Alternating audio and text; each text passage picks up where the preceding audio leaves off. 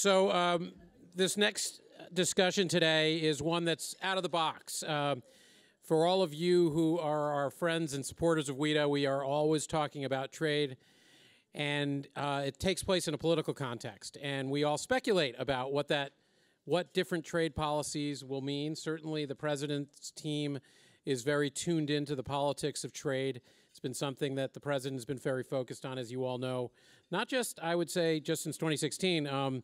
For almost 30 years, he's been talking about trade, and it certainly seems like he has some pulse beat on how voters feel about trade. But what we have here today is a special guest. I'm going to invite Rich Thau. Delighted to have you come to Washington to give us this presentation. Going to ask Kimberly Ellis, a WITA board member, to please introduce Rich Thau, and thank you, Kimberly, for bringing him to our attention. Thank you. Thanks so much for being here today. So Rich Thau, you may have seen him on CNN or heard him on the POTUS channel on SiriusXM, where he appears regularly.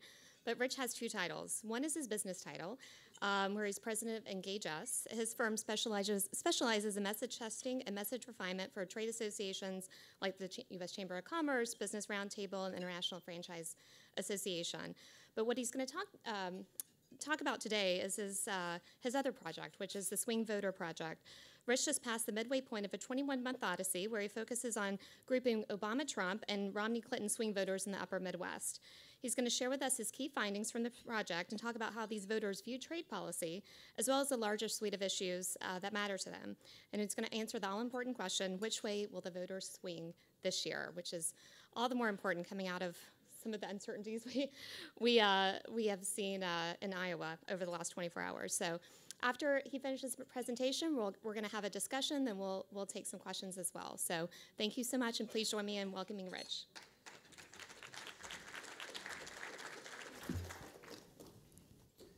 Good afternoon, everybody. Good afternoon, everybody. Good, get the blood flowing. I know after lunch people started to nod off. I want to make sure I keep you awake for the next 55 minutes. It's great to be with you and honored to be here. Ken, thank you for having me, and Kimberly, thank you for that lovely introduction. So today I'm going to be talking about the all-important question, which way will swing voters swing? So I'm going to tell you about the project that I'm working on right now. And as you heard from Kimberly, it's a 21-month odyssey. It started in March of last year. It's running through November of this year. Our project partners are Dialsmith, which is a division of my company that is doing the moment-to-moment dial testing part of it, and I will show that to you in a little bit. And Focus Point Global, which is one of the country's leading focus group companies. They are doing all the recruiting for us in all of these locations I'm about to tell you about. The methodology is a blend of focus grouping and moment-to-moment dial testing. I'm going to share with you 5 trends. I got a few bonuses at the end I'm going to throw in for good measure of what we learned in the first 11 months. And we've been watched closely from the beginning of this project. We actually have a partnership with Axios. Some of you might have seen the monthly stories about the Swing Voter Project there. Alexi McCammon, a reporter for Axios, is coming to each of the focus groups and writing them up. And then it's gotten picked up in a bunch of other places as well. So where have we been so far? Well, you'll see there's a map of the upper Midwest colored in darker hues. And we started in Appleton. We went to Bowling Green, Sioux City, Erie, and so forth. We're going February 18th is our next stop. We're actually going to Florida for our winter getaway. We're doing Port St. Lucie, which is another swing county in southeastern Florida. So how did I know where to go? I didn't just make up which towns to visit. It wasn't done by a random choice. It was actually done somewhat scientifically. And it was done thanks to the good people at CNBC, who created this remarkable map right after the last election. It's a color-coded map, and the counties that are in dark red are the ones where there was the largest flip from Obama to Trump between 2012 and 2016. The map is really amazing because when you use it on your computer and you go over any particular county, it will tell you what the election results were in each of those 2 elections, so you can actually see what the differences were between 12 and 16. If you do a Google search for CNBC 2012 versus 2016, it'll come right up, and it's been a remarkable resource. So we actually looked at each of those counties in dark red, and the ones that had enough population to justify being able to go there and get a focus group together, we chose it. and that's how we determine where to go. Some of the counties are so sparsely populated, we couldn't get enough people into a focus group, but thankfully there are enough of them for us to do this project for 21 months. So why am I doing this? Why am I hauling myself from the East Coast to the Midwest and back to the East Coast once a month for such a long period of time? Well, there are 3 reasons. The first is I was frustrated personally that the pollsters polled, but they didn't consistently listen. They weren't conducting the type of qualitative research that we're doing here that enables us to understand what people are truly thinking. And if you want to know what they're thinking, you should ask them. And not just ask them what, but ask them why. And that's what we're doing as part of this project. The second reason is that as an American, I feel it's important for us to have as few people shocked by the outcome of this election as possible. Certainly people will be surprised. Certainly they'll be disappointed. Certainly they'll be ecstatic. But being truly shocked by the outcome is something I think we should avoid because there's going to be enough contention in the country as it is over this election. And I found that obviously there were massive amounts of Americans shocked in 2016, and I just think it's not a good thing again. Those of you who watched the Super Bowl on Sunday probably thought either team could have won that game. Right? It's a fair assertion. It was a close game. Either team could have won. I think we should have the same mindset going into the 2020 election, that either side could conceivably win this. You might be disappointed, again, you might be overjoyed, but you shouldn't be shocked. And the third is obviously it's a chance for us to display our ability to uncover key insights. That's the third reason why we're doing this. So let me dive in and tell you what we found. First finding, these are low information voters. They don't get their news where you get yours. Okay, if you get your news here, those kinds of sources, you're not like the people I'm interviewing in those towns around the Midwest. Where do they get their news? They get it from local TV news, sports, weather, crime, and traffic. Those are the 4 things I get on my local news station outside Philadelphia. Here in DC, you get a little bit of a different kind of mix. You certainly get advertising on local stations that's politically oriented. But in the rest of the country, it's those 4 things. And by the way, outside Philly, the sports is just the Eagles. Okay? That is sports. And it doesn't matter whether it's football season or not. It's all 12 months of the year. So these people get their news from local TV news sources. They get it from local websites of either those TV stations or independent sites.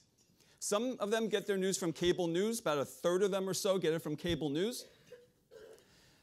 A lot of them get their news from Facebook. Some of them get their news from national morning TV shows like Good Morning America and The Today Show. And a number of them get their news from what I would call news aggregators.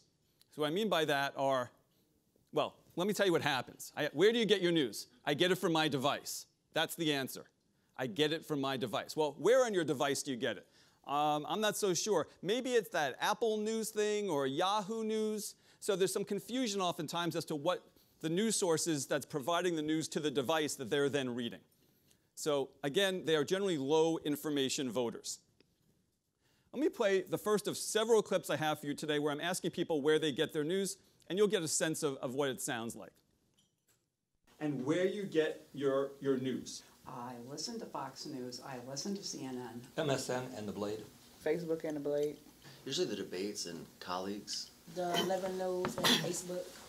Detroit News, Detroit Free Press, and The Blade. Same thing. Reading the Washington Post. Go on Twitter, hear a couple of speeches. Facebook, Yahoo News. Local news, podcasts. CNN and Read the Blade and Facebook. ABC News. Local, national? Mostly local. GoArea.com and the Daily Mail. Do I get my news from Apple News? WQLN, PBS. Just Google News. Oh, Google News. Okay, got it. Thank you. CBS and NBC National News. ABC, CBS, CNN's. And mostly from GoArea.com and local news. Okay. Channel 2, which is WBAY. It's all local news. I would say most of it's Channel 11. Fox 11 as well, local. NBC 26. Online through NBC 26. Channel 5, and I also read the Appleton Post-Crescent.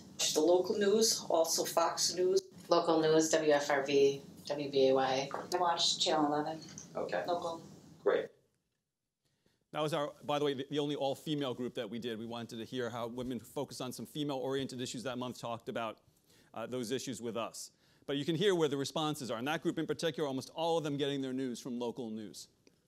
Stop and think for a second what your news consumption would look like if you had to rely solely on the kinds of news channels that they got their news from, and then what your perception of the world would look like if you got your news only from those sources.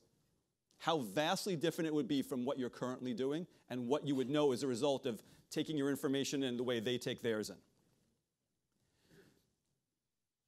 So as a result of this, and there's a reason why, by the way, I made this the number one or the first of the key findings, because it drives so much else of what I'm going to tell you. So they don't know that much about the Democratic candidates, for example. So one thing that we do is we ask people to evaluate on a 0 to 10 scale how confident they are that they could identify official photos of each of the candidates running for president on the Democratic side. 0, they're not at all confident. 10, they are very confident. Let me show you what happened when we started asking about this last March, and this is from the first 6 months. So this is March through August. And you can see that Bernie Sanders scores close to 10, Joe Biden a little bit lower in the 7s, Elizabeth Warren in the 5s, and everybody below that was under 5. So these are folks, for the most part, are not confident that they could name most of the candidates. One of the things that stands out for me is this. Pete Buttigieg, you see, is less than 2. That number hasn't shifted since this scale was generated after the August sessions. In other words, September through now, he's still scoring at 1s or 2s when we put a picture of him up on the screen. Again, if you're getting your news from WQZM in some small town, Pete Buttigieg isn't on your radar screen if he's not campaigning in your state. So there's a huge amount, again, that these folks don't know. But for comparison's sake, we asked about one other person. And she scores higher than all but 3 candidates. This was in August. So again, think about where people are getting their news, what they're hearing about. She has a higher level of familiarity than most of the people running on the Democratic side. The third thing is that Obama-Trump voters, for the most part, are still sticking with President Trump. So if you indulge me, I'm going to play a couple of clips that have me talking with Michael Smerconish. And this is one that goes back to October, but it still holds true today. Here's another stunner from your data. As we said, some of these folks voted for Obama and then Trump. And you have a hypothetical. And you say, okay, you can pick one of the 2 of those. What's the result? So we ask a hypothetical in every focus group, and we've now done this over the course of 8 months, 8 separate focus groups, and we ask, if you could vote between Obama and Trump in next year's election, who would you choose? And over the course of the 8 months we've done so far across the upper Midwest, roughly 2/3, given that choice, would choose President Trump. But among the Obama-Trump voters we interviewed in Youngstown, all 8 would stick with President Trump.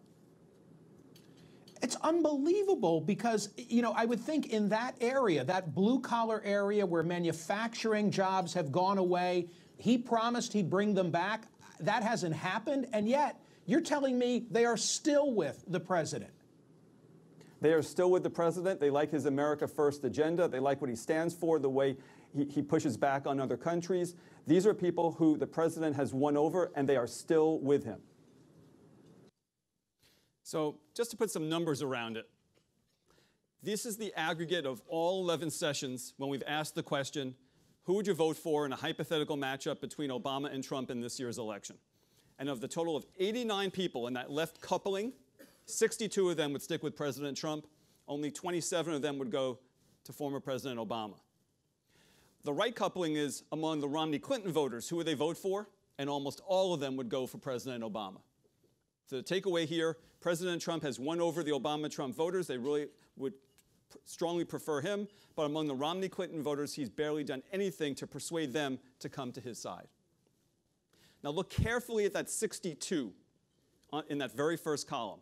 Because I'm going to show you the results of a second hypothetical we ask. If you could revote 2016, what would be the result? And that 62 now becomes 80. So again, there's more residual goodwill toward President Obama than there is toward Hillary Clinton among these voters. But still, President Trump, in this case in particular, President Trump wins it by an even larger margin.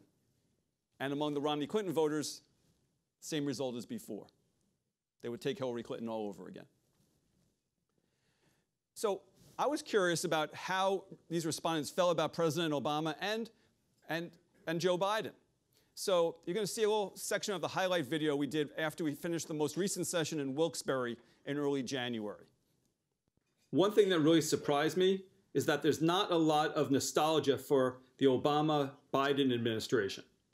How many of you, at the end of Obama's 8 years, thought, you know what, I'm done with him? By show of hands, how many of you kind of felt that way? His campaigning this year, his running around America on behalf of the Democratic candidate, whoever it happens to be, how much weight is that going to carry for you? Zero. Because Joe Biden is from Scranton, I thought that the folks in this part of Pennsylvania might be feeling some sort of particular affinity toward Vice President Biden. Does anybody feel any particular warmth or affinity toward Joe Biden in this group? None of you. So what I'm hearing from you is there's no particular benefit to Joe Biden for being from Scranton, as far as you folks here in Wilkes-Barre are concerned. Well, the reason why is the fact that he really spent, what, 8 years of his life? It was a very short period of time that he spent here. That when he was born and then moved. He was born here and then he moved to Delaware and moved somewhere else. Exactly. It's not like he spent his whole life here. Okay. Next key finding. The outcome of this election hinges on the economy. President Trump's fate is tied directly to the economy. Many voters feel like they hired him because he's a businessman. If the economy turns, they told me, support for him is going to fade. And he's vulnerable on two pocketbook issues, health care and retirement security. This was a group that we did in August in suburban Minneapolis. How many of you have no idea what President Trump is doing on Social Security? Show of hands. Well, most of you. Yeah. Okay. When I asked you how satisfied you are with President Trump's efforts to ensure health care is affordable for you and your family, I got a score of 3.2 on average. He's made zero effort. He's even admitted he's made zero effort. If a Democratic candidate stood up and said, I have a plan to fix the health care system in the United States, President Trump had 4 years and he's done nothing, is that a compelling message for you? If it's affordable, yes. So, the president's behavior is of lesser consideration, but it's not insignificant. In each of the groups, we ask people, how do you feel when you see the president on your device or you see him on TV? What emotion comes to mind for you in your feeling about him? This is what we learned in that group. Happy, I guess. Feel confident. A little embarrassed that I voted for him. I would say confident, but sometime a little cringe-worthy. Embarrassed was the first thing that came to mind. Supportive. Confident. Embarrassed. Critical. George? Distrustful. Disgusted. So just to be clear about who's who, the last 4 are the Romney-Clinton voters in that group. The first 7 are the Obama-Trump voters. So you see the Romney-Clinton voters, the last 4, across the board negative. The first 7, the Obama-Trump people, a wide range, all the way from happy and confident down to embarrassed. Now I'm going to start talking about your issue and concentrate on that for several minutes. The president remains strong on trade, and I'll explain why in a minute. But immigration is the hot button for them, not trade. These two issues are opposite sides of the same America First coin. I was thinking I wanted to ask all of you a question, so let me pose it to you. How many of you would say that you work on trade, but you do not work on immigration as an issue? So most of you. For the people I'm talking to, for the people I'm interviewing around the country, immigration and trade are inextricably linked. They are two sides of the exact same coin. Let me explain what's happening. First, I'm going to focus on immigration. Let me play a clip from Warren, Michigan. This is Macomb County outside Detroit, the classic Reagan Democrat county.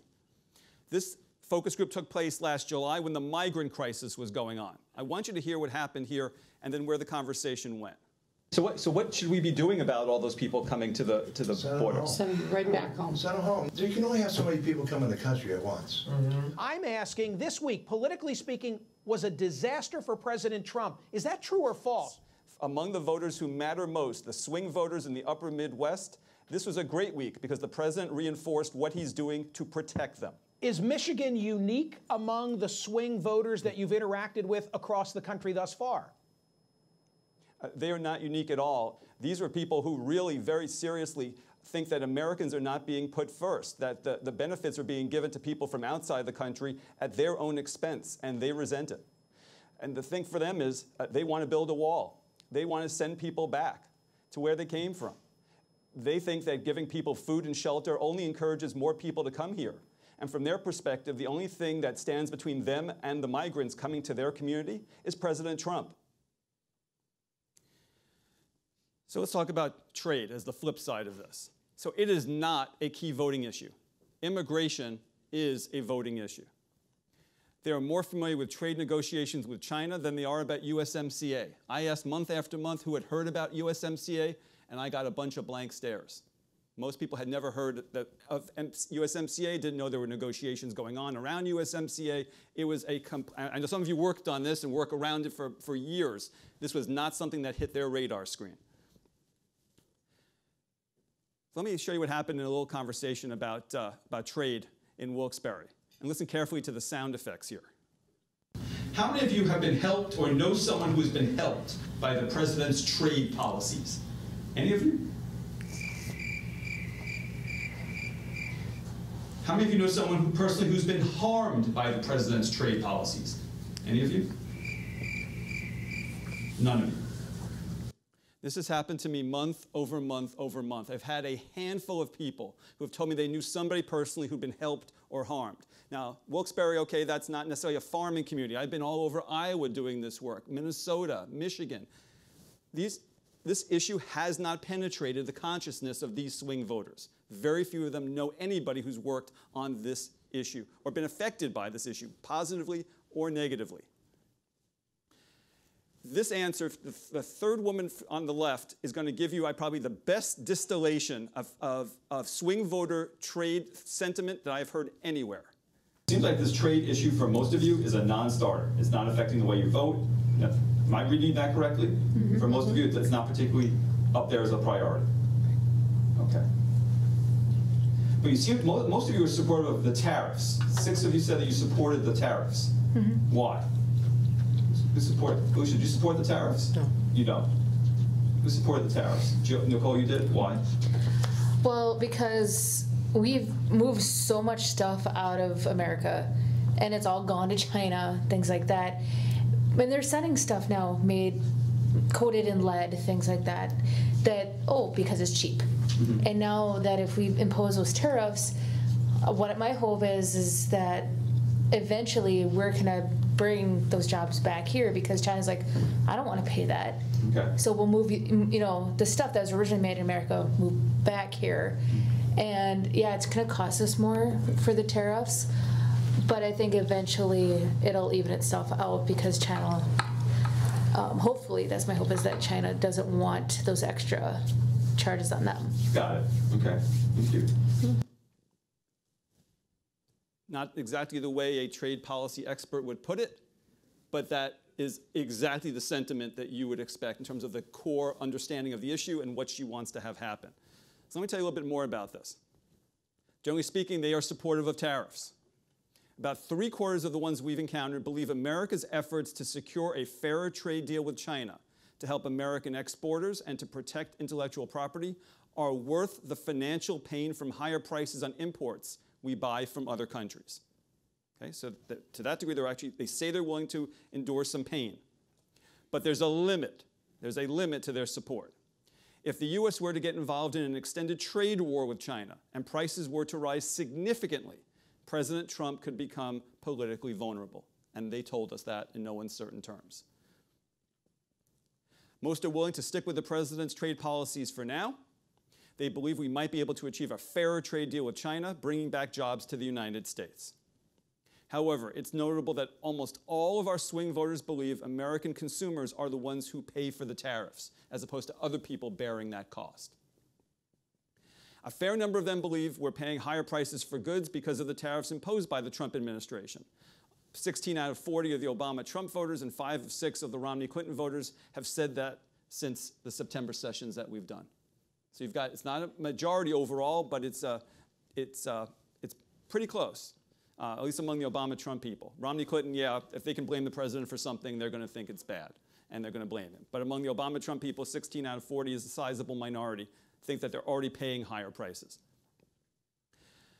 One last thing on trade. I'm going to show you a dial test clip of Senator Klobuchar talking about trade. And I just want you to see how a fairly well-packaged response to a question was received among the Wilkes-Barre focus group respondents back in January. Focus between the two arrows on the right edge of the screen. If the line moves up, they like the answer more. If it drops, they like it less. Right now she's at 50, which is neutral.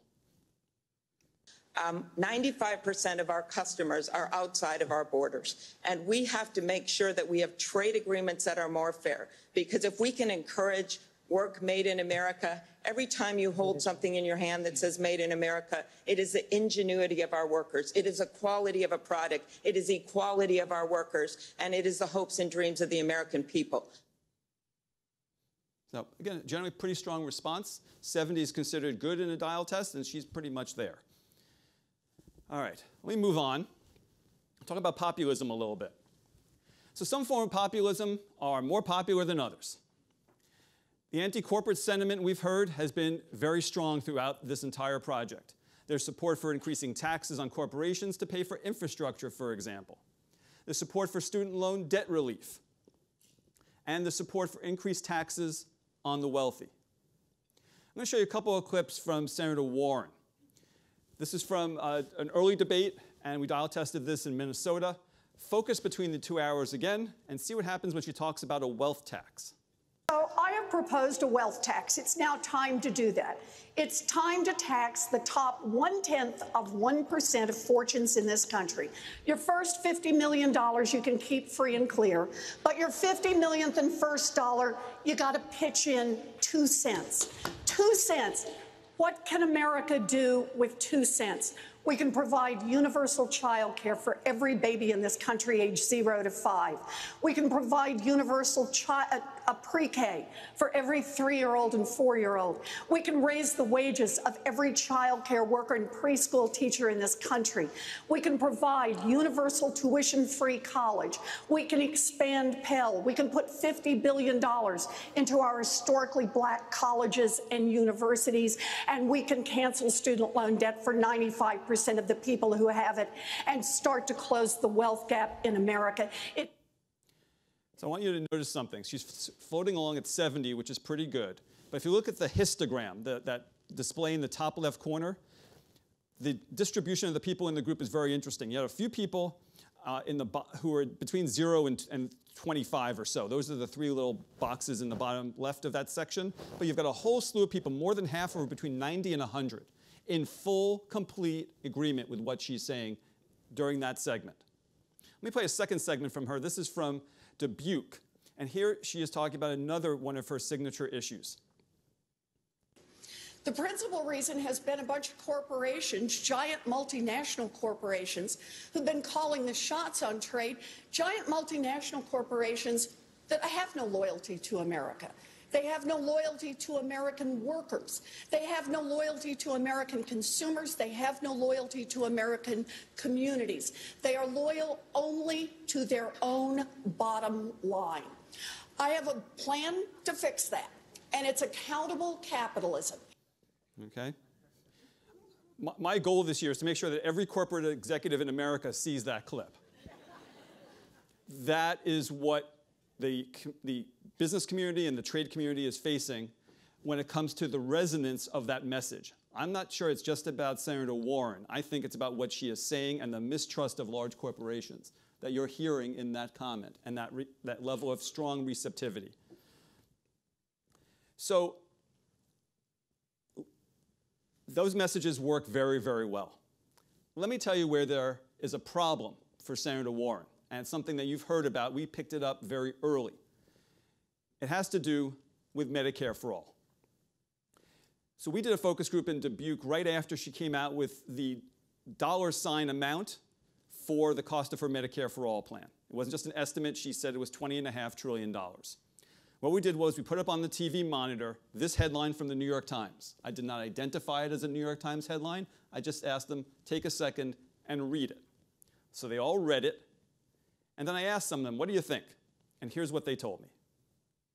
why are these billionaires or these businesses going to be okay with paying for everybody's health care and not raising taxes on the middle class? I mean, but on them just seems so far-fetched that it's laughable. I don't agree with it. I don't agree with taxing businesses and billionaires for health coverage. I feel there's a different way. Somebody's going to have to pay one way or another. Somebody's paying for it. I really don't think that it's a workable solution. If you're going to tax businesses, businesses are going to raise their prices. I think it's a pipe dream, unachievable, and I think she's just trying to get more votes from the poor people and to think they could get something for nothing. And it would break this country. Now you have a sense as to why you saw the drop in poll numbers after the plan came out and a dollar sign was attached to it. This is the response. They were obviously quite adamant about how they felt. So I got a few bonus issues. I promised you 5. I actually got a few extras. I'll just toss them in for good measure. One of them is the environment. Swing voters think that the weather's getting weirder. In all 11 focus groups, people have told me that across the upper Midwest. They are not in consensus that it's getting warmer, but they are in consensus that it's getting weirder. And what I mean by that is that it used to get warm later, now it gets warm earlier. The seasons are starting later than they used to. It used to snow and now it just rains. So they have awareness that things are getting more and more peculiar when it comes to the weather, which to me indicates the early stages of a political conversation, right? If you're noticing that as affecting you and affecting you negatively, it's the kind of thing you actually might want to start addressing. So to me, that's an early indicator. The second thing is that they're very critical of regulatory rollbacks affecting the environment. So for the last several months, what we've been doing is asking people with their dials, on a scale from 0 to 10, how much do you support or oppose the Trump administration's regulatory rollbacks as they relate to the environment? In the most recent session in Wilkes-Barre, it scored at 4.0 on a 0 to 10 scale. And then we showed them a list of 17 rollbacks. We had them score each of those favorable, unfavorable on a scale from 0 to 10. None of them scored midway. Everything was below 5, which means they were negative. And a lot of them scored at 1 or 2. So a lot of those rollbacks were not at all popular. Then after seeing the list of 17, I asked them again, how much do you support or oppose these rollbacks? The 4.0 went down to 2.9. And I've seen month after month that effect take place just by seeing the list of the rollbacks. So I asked in Wilkes-Barre, what did you think after seeing the list? Why didn't you like those rollbacks? Because they affect our air and our water quality. Which is causing illnesses, and we don't have great health insurance. What was your reaction to seeing that list of 17 items? Scary. Disturbing. It's greedy. All the rollbacks are for the big companies so they can make more money. This is the basis of life that they're messing with. For how many of you is this a voting issue in November? That would be a voting issue for me, yeah. I had more people in that session tell me that that issue was a voting issue than health care was a voting issue. So if you start hearing more about this during the campaign, do not be surprised. One other bonus. In each session, we've asked people, well, President Trump's slogan is Make America Great Again. If you had to recommend to Democrats what their slogan should be, and you had to use the same construct, fill in the blank, Make America what again? Let me show you what people told me. Make America what again? Make it America again. Make America America again. Fair. Make America fair again. Ethical again. Strong again. Secure. Secure. I'd go with fair. Fair. Healthy. Healthy. Proud. Proud. Moral. Moral. Make America equal again. Make America inspired again. Inspired again. Normal. Normal. Passionate, I would guess. Passionate. Make it America again. Make America America again. Make it fair. Make America fair again. Normal. Make it Normal. I say whole. Whole. Make America America again. Yes. All right. We all have an image of what America is supposed to be. Okay. So you see they're all over the place. There's no consensus over what specific thing they want. They're all aspiring to different things. And I would argue that this is one of the key challenges for Democrats, which is that they're united in wanting to beat President Trump, but they're not united in specifically what they want America to be again. They all have different things that they're aiming toward. And the last thing is impeachment. Let me just share a quick snippet of what happened when I asked about impeachment when I was in Ohio. Here in Ohio, hearing what's going on in Washington when it comes to impeachment. Sad that they're so focused on it. It's a big distraction of what we could be doing as compared to what we are doing. I'm angry. Beat Trump at the ballot box. It shows to me that these people are completely out of touch with everyday, regular Americans' lives? If I could summarize their feeling about impeachment, they're asking themselves one question. What about me? How come you're not focused on what matters to me, the issues that matter to me? You're so consumed with impeachment that you can't manage to do anything else. And since what little bit of news they get is about impeachment, they think Congress is at a standstill, can't do a darn thing, and by the way, costing them millions and millions of dollars in tax dollars to deal with the problem that they see as a foregone conclusion to begin with. All right, so just to recap, here's my argument. We have to pay a lot of attention to people who don't pay much attention at all. That's our challenge for 2020. Most of the folks are still in President Trump's camp. You saw about 2/3 roughly of the Obama-Trump voters. The economy is crucial for 2020. Don't let anything distract you from that. Unless there's some crazy foreign affairs event that is just so over the top and President Trump so overreacts to it that people can't help but change their mind about him. And that has not happened yet. The thing that is going to drive the outcome of this election is going to be the economy. There's a very strong America First mindset. You saw that on immigration, to a lesser degree on trade. Populist ideas are taking hold, with that one key exception of Medicare for all. The sleeper issue, I think, is the environment and regulatory rollbacks. There's no consensus on Make America Great Again. And impeachment is a total non-starter.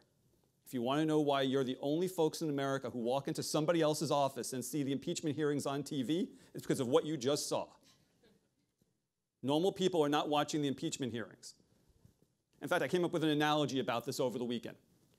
If you folks had known on Sunday morning, going back to the Super Bowl, that Kansas City would win the game and that you'd already watched all the commercials, would you have watched on Sunday evening? The answer is no. That's what their reaction is to impeachment. All right. One last clip, just for entertainment purposes, and then Kimberly will come up and join me. Bottom line, you've now been in Minnesota, Michigan, Ohio, Wisconsin, Pennsylvania, and Iowa. What's the one big takeaway that you have found from swing voters in those states? The big takeaway is this. Swing voters feel about President Trump the way the royal family feels about Prince Harry. And that is they love him, they support him, but if he goes totally off the rails, they'll leave him there. They'll leave him in Canada if he goes totally off the rails. There you go. All right, so with that, little bit of just follow on. This is where we're going for the rest of the year. That's the list of locations. A couple of them might change based upon circumstances changing in those states, but for the most part, I think that's where we're headed. And then a couple quick things. For those of you who are interested in following where I'm going, swingvoterproject.com is the place to sign up to get our monthly free updates. We produce a PDF report every month of all the key findings. Those are available for the taking. They'll be emailed to you right after we come back from the field. Each month we also create, and you saw a couple of snippets of a highlights video, 5 to 10 minutes of the key things we learned in our 2-hour-plus sessions with these respondents. I would encourage you to sign up and get the reports, watch the videos, forward them to your friends. The goal here is for this to be disseminated as far and wide as possible, and again, for Americans to not be surprised by the outcome. The other thing is if you want to talk to me, have any follow-up questions, or you want to talk about the presentation any other way, just give me a shout, rich@engagious.com. I'd be happy to talk to any of you about what I shared today in more detail. And with that, I guess my friend Kimberly is going to come back up and we'll have a conversation. Thank you.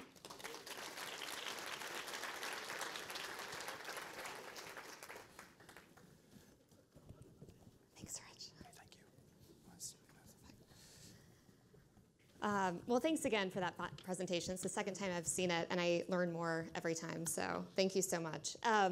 You know, the one thing I was thinking through the whole thing is, how does Bloomberg play into this race?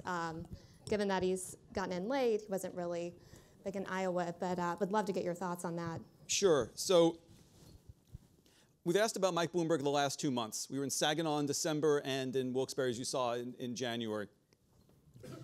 And Saginaw folks had very little familiarity with him at all. Wilkes-Barre, much more. And that was in part due to the fact that Wilkes-Barre is not terribly far from New York City. He's obviously in northeastern Pennsylvania, so it's not quite commutable, but Bloomberg was around and present, I guess, for enough of the 12 years he was mayor that there was greater awareness of him. I think the most interesting comment I heard about Bloomberg, and we showed them ads in each location that Bloomberg had just created. One of the respondents in Wilkes-Barre said that it was notable that he hasn't seen grassroots support for Bloomberg yet. Okay. He's seen a billionaire spending massive amounts of money on this advertising. So look to him. He didn't use these terms. I'm using them now. It looked more grass tops than grassroots. And you think about the genius of President Trump's campaign in 2016. I'm not saying I agree or disagree with his policies. I'm just talking about the genius of the way he ran, was to show from the very outset that there was strong grassroots support for him as a candidate because thousands and thousands of people turned out for him night after night. They haven't seen that with Bloomberg. So I think for Bloomberg to build credibility over time, he has to show that real people are out there in the field supporting him. And that's an interesting contrast between him and the president. Okay. You know, kind of going back to trade policy a little bit, obviously not a huge issue among swing voters, but do you think they think the president has delivered on his trade promises? Absolutely. Absolutely. Interesting. So, because he's, again, the measurement of whether he's doing what they want is not necessarily the passage of agreements. It's the continuity of the messaging that shows that he's on the case. Again, they're not reading white papers from Brookings and Heritage on trade, right? Right. What they're doing is they're hearing him talk about, well, I got this new deal through, I promised it to you, I fulfilled it. I got this other deal through. So if they're getting a little bit, it's like, oh, he's making progress. They're not looking at the actual economic effects per se. So, yeah, for him, it's working. Yeah. Well, I mean, the panel before lunch, you know, talked a little bit about, is the era of comprehensive trade deals over? Does it really matter? You know, WTO aside, it certainly seems that that's the direction going because voters aren't, you know, looking for that big deal. They're looking for, are you making progress? Are you signing agreements? Would you agree to that with that? I mean, how do you see the direction of trade policy going, given your work in the field and the turn that President Trump has taken? Well, I think the president has a strong hand to try to negotiate additional trade agreements, move forward with China and so forth, because the folks in the swing districts are supportive of him generally and supportive of him on this policy, even though it's not a high priority policy. Okay. Maybe we'll take a couple of questions from the audience as well, since we've got about time? 10 minutes or so. Yes, sir, in the middle. Yes. Are these traits that you've been studying of President Trump transferable? In other words, will this help or hurt candidates stay on ticket? That's a great question. In terms of, are there specific ones you wanted to ask about, or? I'm basically like, you know, I mean, the Senate is in this town is, you know, very. We look at it very strongly, and I'm just wondering for some vulnerable Republican seats, is some of these traits that you found are they going to help or hinder some of those, like a Cory Gardner, like a Tom Tillis, like a Martha McSally? Sorry. Again, it's far out. I do not know. Generally speaking, a strong economy tends to benefit the incumbent. If the president is bringing more people in who either didn't vote the last time or voted for him the last time, and Democrats trying to peel them away and they're not getting peeled away in as large numbers, then potentially that could be very good for Republicans in trying to hold the Senate. But we don't know how many Democrats are going to turn out. You know, depending upon which network you watch, you think there's going to be an unprecedented tide of Democrats flocking to the polls in November. That might be the case. We don't know how many, quote, hidden Trump voters there are that Brad Parscale is going to be able to ferret out. He claims that there are millions of people who should have voted for the president last time but did not, and he has tools to try to get them to the polls. So it's always the big fight between is it a turnout election or is it a fight over the swing voters? And to me, the really important question is it likely that you will have 2/3 of these swing voters going for the president, but that the Democrats could overwhelm that tide with sheer numbers of people on the base coming out in a way that maybe they didn't in 2016? And I don't know. It seems less likely to me than another scenario, which is that swing voters will swing, let's say, toward the president, and more Republicans turn out than we expect to because things are going well and they want another 4 years of it. And they want to award him that for doing what they see he's done since he became president. But again, again, crystal ball, I can't tell you exactly what's going to happen. The thing to watch again is the economy. If the economy starts slipping, all bets are off. To me, that's the most important indicator of all of this. I mean, I turn 55 in a couple weeks. I'm old enough to remember Jimmy Carter in his last year. What happened to him? George H.W. Bush in his last year. What happened to him after the Gulf War? So, again, I don't think any president is immune from a recessionary economy affecting their election outcome. Yes, Bill. Have you found there's a lot of trade issues out there? Have you found anybody in any of your focus groups who support a 25% tariff on cars?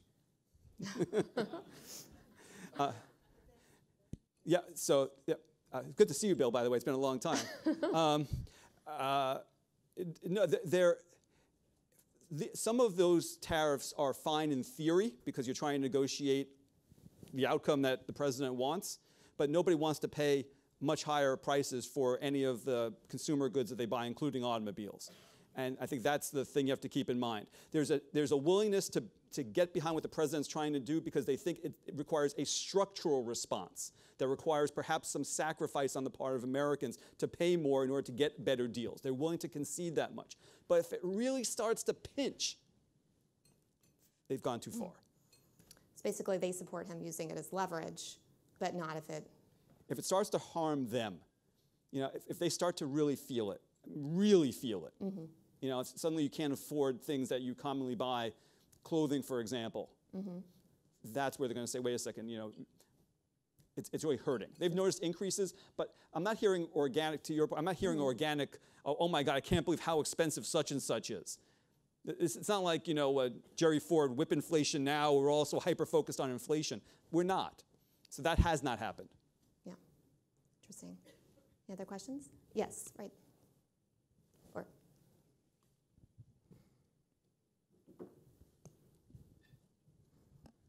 I have a question. In your focus groups, has the marketing of any American companies towards shifting manufacturing back to the States come up at all?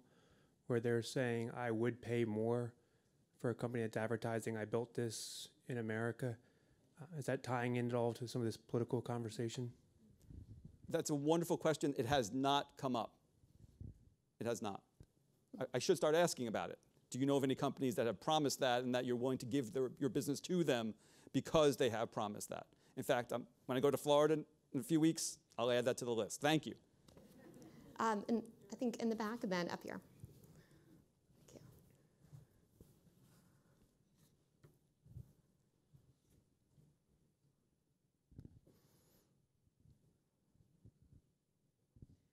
you. I apologize if I missed it, but have you uncovered any situations when there were Trump voters who were turned off by something? And if yes, then what was this something?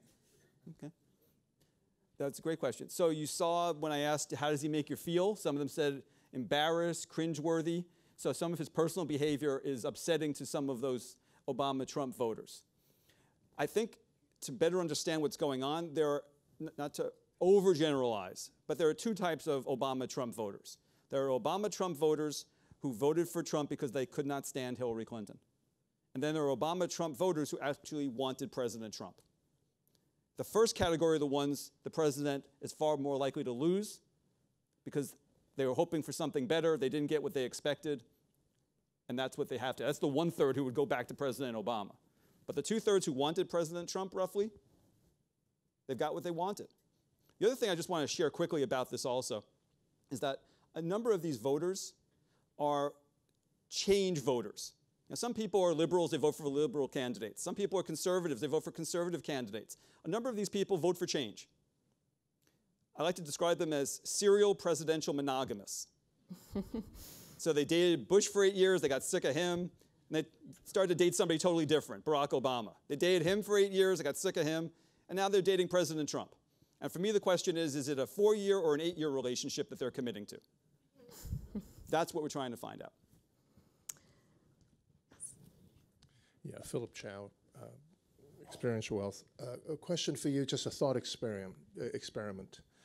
If you know what you know, and it is November last year, and you were hired by China, Europe, and say, we don't want to respond to Trump anymore, because we know that these voters are really pocketbook voters. And there's only so much pain they are willing. I mean, it's one thing to say it, it's another thing to feel it. So let us not make a deal at all. Let's just keep the pressure on. He wants to bring another 25%. Go ahead. How would you make that recommendation, knowing what you know? Because what you have talked about is really from an American perspective, which makes perfect sense. But if we flip it and say you are advising somebody other than Americans, what would you say based on what you know? Wow, that's a tough one. That's a great hypothetical. So if I were advising the Chinese government, for example, which I am not, by the way, just for the record, I think that if the Chinese were willing to stick with their position and make things increasingly uncomfortable for the president and make prices go up in particular, and if that were a function of that policy, then that would probably be in the long-term interest of China to do that. But it'd have to be really uncomfortable, not kind of uncomfortable. But then what happens if President Trump gets reelected and he's unencumbered by... That's exactly it. So you can game this out, and there are all kinds of outcomes that Kimberly can forecast. Yes. In the back, and then I think we'll go over here next.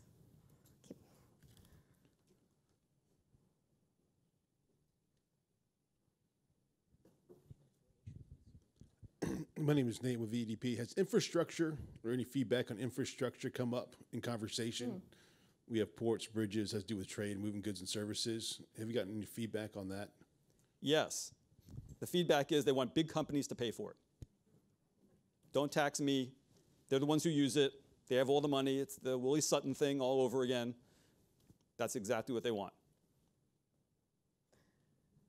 Interesting, which is interesting because on the trade side, they're willing to bear a little bit of the brunt of tariffs if you can get some benefits down the road. But is that because it's seen as more temporary versus permanent tax increases to pay for infrastructure here? Well, infrastructure also, I've done a lot of message testing over the years on infrastructure.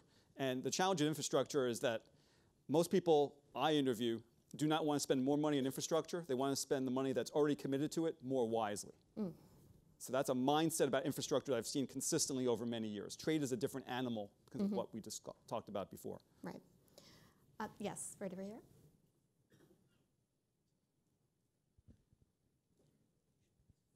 Thanks. Michelle DeGrotella with Ankara Consulting. So it's been my experience that most voters are generally single-issue voters, right? I mean, you have a few that are in the informed and the uninformed, the information deserts. Have you talked to them about some of those other really polarizing issues like Second Amendment, reproductive rights, like foreign interference in the elections, and taxes? Yes. So I ask in each session, what is the number one issue for you going into the election? What you hear disproportionately are the economy and jobs, immigration, and healthcare. Those come up, I think, most often. But you'll hear about pot legalization. That's come up as a top issue. Foreign affairs, use of the military. What doesn't tend to come up is impeachment, for example. I'll get a straight response here or there about abortion or guns. For a few people, that's an issue. For a few people, it's a top issue. For many people, it's a secondary or a tertiary issue. But for most of the respondents, it's in the realm of the answers I just suggested. So it doesn't mean that those issues don't matter to people. They do, and they're all over the place, because naturally, these are voters who are in the middle. Yes, in the back, over here. Hi, I'm Jeannie Salo with Schneider Electric. Rich, this has just been really interesting, so thank you so much for the presentation and the data, and I did sign up for the newsletter. So this is perfect topic for after lunch to keep us awake, very juicy. I wanted to ask you, how much of your analysis do you think changes or is refined when you actually have a Democratic nominee? Because if this is the less informed, these are the swing voters, they're not informed. They're not focused on learning all these different personalities and platforms and everything. So once they have a face and they get the news snippets on what that position, I mean, how much do you think that's going to crystallize where they really stand? And how are you going to change your analysis at that point? How do you beef up your groups, or what do you do? Sure. That's a wonderful question also. What we'll do is that hypothetical, the Trump versus Obama, Trump versus Hillary Clinton, there'll be a third question, Trump versus the nominee or the presumptive nominee as the months proceed, or when there are two or three ones who are leading the pack. Because what I want to know is, if you assume that sort of their attitude vis-a-vis Obama is the high water mark and perhaps toward Hillary Clinton is the low water mark, where does this nominee fall? Are they more disposed toward thinking that, oh, it's like another Hillary you've nominated, there's no way I'm going to vote for this person? Or is it, well, like Obama, and I liked Obama, I voted for him once or possibly twice, that person is more reminiscent of Obama, maybe I'll give him or her a chance. That's what I want to try to understand a lot better. This lack of awareness about the also-rans, it's interesting now, because I was curious when we started, at what point does high-level awareness kick in? And I've yet to find it. So I'm curious over the next month or two, will I find it, at least among some of these candidates? Maybe I will, maybe I won't, but so far it really has not manifested. But I want to understand that dynamic. And I also want to understand the dynamic between the core elements of President Trump's policies and the core elements of the likely nominees' policies. If you do a head-to-head comparison of policies, where do people come out, given choice between column A and column B? That to me is important. Also to understand the personalities and how they feel about how that person should deal with President Trump, and also how President Trump should deal with that person. Great. I think we have time for one more question. Yes, right here in the front. Yes, ma'am. And while we get you a mic, well, I'll end. I'm going to ask you about, so in light of all of this, who do you think, if you had a bet, is going to win the Democratic nomination? Honestly, I have no clue. Really? I have no clue. If you had asked me maybe in September, October, I thought perhaps Elizabeth Warren. But then the Medicare for All thing started really harming her. Yeah. And I was also picking up some negative feelings about her personality-wise from the respondents, some of the focus groups, and so I dialed that back. But who's taken that place? I have absolutely no idea.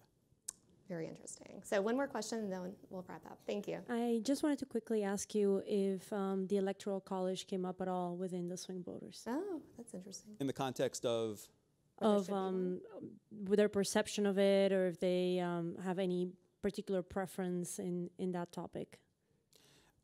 I haven't asked much about the Electoral College. One thing I can tell you, and I'll just leave you with this one thought, is that these voters, however much here in DC we are obsessed with understanding them and talking about their states, when I talk to them, they don't see themselves as being particularly special at all. I can just get the vibe in the room that they don't necessarily internalize the idea that they're the ones who drove the outcome of the last election. They just happen to be voters. So, which is nice. There's a humility to this. It's not like, banging their chest, I'm a swing voter, pay attention to me, pay attention to me. They don't behave that way. It's exactly the opposite. It's sort of the upper Midwest kind of humble, low-key way of looking at things, and they're just amazing. I wish all of you could come and watch some of these sessions in person just to see what this experience is like. I'm very privileged. I feel very privileged to have this opportunity and also to share it with all of you today. So thank you very much. Thank you, Rich.